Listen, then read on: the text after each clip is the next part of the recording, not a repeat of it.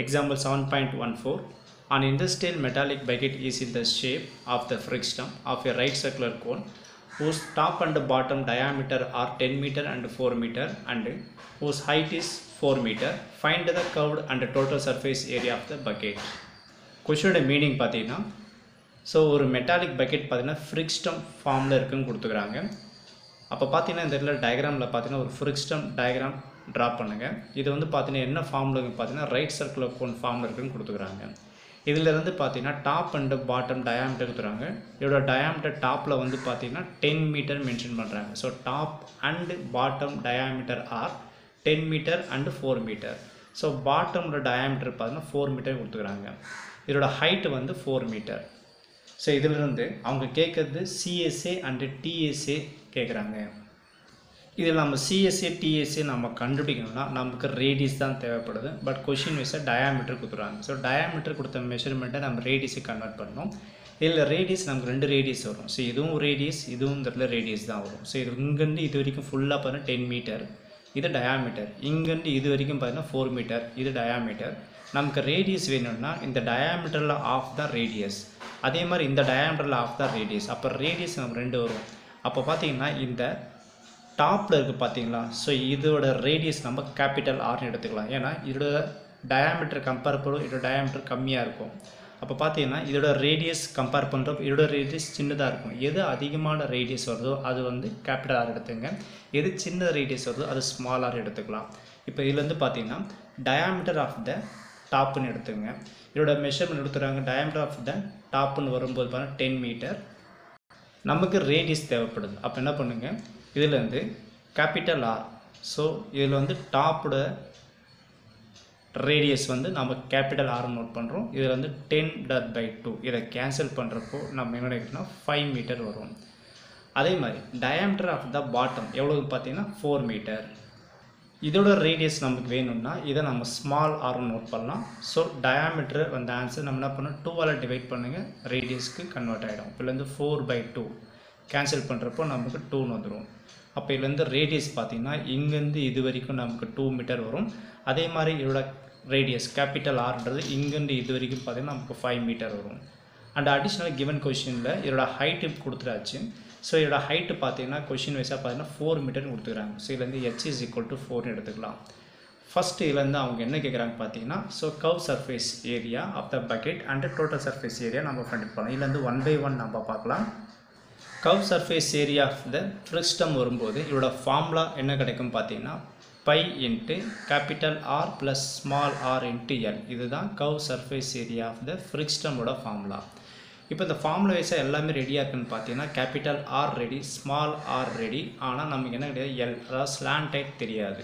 இந்த ஸ்லாண்டைட் கண்டுபிடிச்சா தான் சிஎஸ்சி நம்மளால் போட முடியும். கர்வ் சர்ஃபேஸ் ஏரியான்றது பார்த்தீங்கன்னா மீனிங் வந்து உங்களுக்கு தெரியும். இந்த டாப்பும் இந்த பாட்டமும் சேராது. இந்த ரிமைனிங் ஏரியா தான் நமக்கு கர்வ் சர்ஃபேஸ் ஏரியா. ஸோ இதுதான் நமக்கு curve surface area answer find out பண்ண சொல்கிறாங்க. அதில் நமக்கு எல்லோட ஆன்சர் ஃபார்முலைஸாக பார்க்கும்போது தெரியல. அப்போ எல் ஆன்சர் நம்ம கண்டுபிடிக்கணும். ஸோ எல் ஆன்சர் கண்டுபிடிக்கிறதுக்கு ஃப்ரிக்ஸ்டமில் இதோட ஃபார்முலா பார்த்தீங்கன்னா square root of h² plus capital R minus small R the whole power ஸ்கொயர்ன்றது formula. Plus substitute பண்ணுங்கள், எல் ஆன்சர் கண்டுபிடிச்சிடலாம். Square root of ஹெச்சோட value 4, formula வைஸாக இங்கே ஸ்கொயர், அப்போ 4 ஸ்கொயர் பண்ணுறப்போ 16 போட்டுடலாம். ப்ளஸ் கேபிட்டல் ஆர்ன்றது பார்த்தீங்கன்னா நமக்கு எவ்வளோ இருக்குது 5 இருக்குது. ஸோ இதில் வந்து 5 மைனஸ் ஸ்மால் ஆர்ன்றது பார்த்தீங்கன்னா 2 இருக்குது, ஹோல் பவர் ஸ்கொயர். இதில் வந்து ஸ்கொயர் ரூட் ஆஃப் 16, 5 மைனஸ் 2 என்ன கிடைக்கும் 3 வரும். 3 ஸ்கொயர் பண்ணுறப்போ நமக்கு 9 வந்துடும். இதில் வந்து பார்த்தீங்கன்னா ரெண்டுத்தையும் ஆட் பண்ணுங்கள். ஆட் பண்ணுறப்போ 16 + 9 25, அதாவது √25 வருது. இப்போ இதுலேருந்து பார்த்தீங்கன்னா இது ரூட் ரிமூவ் பண்ணுறப்போ எல் = என்ன கிடைக்கும் 5. அப்போது எல்ன்றது நமக்கு 5 கிடச்சிடுச்சு.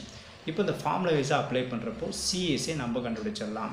இப்போ இதுலேருந்து சிஎஸ்சி ஆஃப் த ஃப்ரிக்ஸ்டம் இதோட formula by capital R plus small R into L.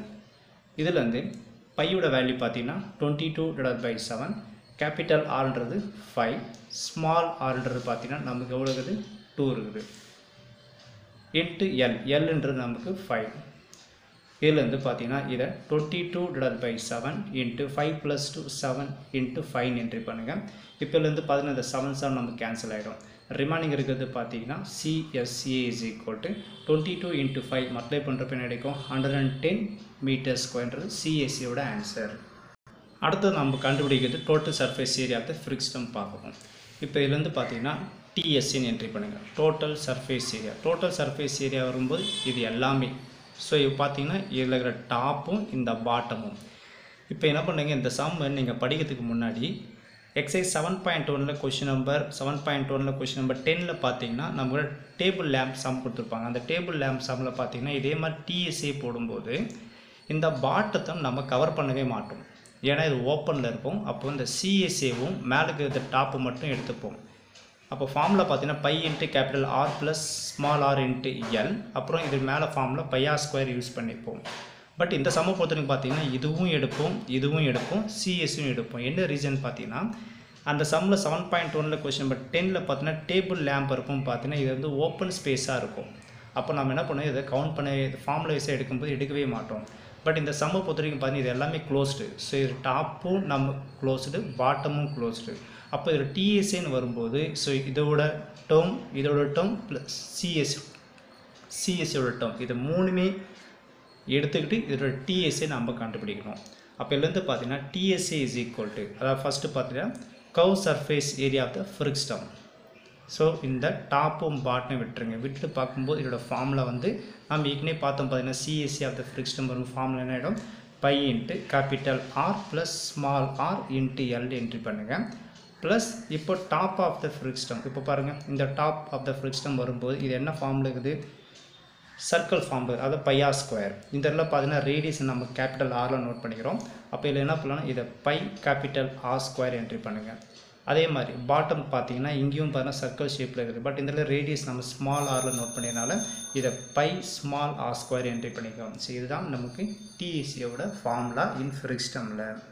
இப்போ இதில் வேல்யூ என்ட்ரி பண்ணுறப்போ சம்மோட ஆன்சர் கம்ப்ளீட் ஆகிடும். இப்போ பாருங்கள், இந்த ஃபார்முலா வைஸாக இங்கே பை ஸோ 3 பை இருக்கிறதுனால ஒரு பை காமனாக ரிமூவ் பண்ணிடலாம். ரிமைனிங் என்ன இருக்குன்னு பார்த்தீங்கன்னா இந்த இடத்துல R plus small r into L plus பையை ரிமூவ் பண்ணிட்டோம். ஸோ கேபிட்டல் R ஸ்கொயர், இந்த இடத்துல ஸ்மால் r ஸ்கொயர் என்ட்ரி பண்ணுங்கள். இப்போ இதுலேருந்து பையோட வேல்யூ நமக்கு 22/7 என்ட்ரி பண்ணுங்கள். இதில் கேபிட்டல் Rன்றது 5, ஸ்மால்ன்றது நமக்கு இந்த இடத்துல 2. ஸோ இதில் என்ட்ரி பண்ணுறப்ப என்ன ஆகிடும்னா இது 5 + 2ன்னு என்ட்ரி பண்ணிக்கலாம். Lோட ஆன்சர் என்ன கிடச்சதுன்னா இந்த இடத்துல 5ன்னு கிடச்சிது. So into 5 plus R square capital Rன்றது 5. Formula வைஸாக பார்த்து இங்கே ஸ்கொயர் இருக்குது. அப்போ R ஸ்கொயர் பண்ணுறப்போ ஆரோட வேல்யூ அது 5. அப்போ 5 ஸ்கொயர் பண்ணுறப்போ என்ன கிடைக்கும், நமக்கு 25 வந்துடும். ப்ளஸ் ஸ்மால் ஆரோட வேல்யூ வந்து 2. ஃபார்முலா வைஸாக பார்த்தீங்கன்னா ஸ்கொயர். அப்போ 2 ஸ்கொயர் பண்ணுறப்போ என்ன கிடைக்கும், 4ன்னு வந்துடும். இப்போ இதுலேருந்து பார்த்தீங்கன்னா 22/7 5 + 2 என்ன ஆகிடும் 7 வரும். 7 × 5 என்ன கிடைக்கும் 35. ஸோ 5ன்றது ப்ராடக்ட் இதுக்கு தான், இதோட சேர்த்து ஆட் பண்ணாதீங்க, தப்பாக போயிடும். ஸோ இதில் வந்து 5 + 2 7, 7 × 5 என்ன கிடைக்கும் 35 வந்துடும். ஸோ 35 + 25 + 4 நமக்கு 29ன்றது கிடைக்கும்.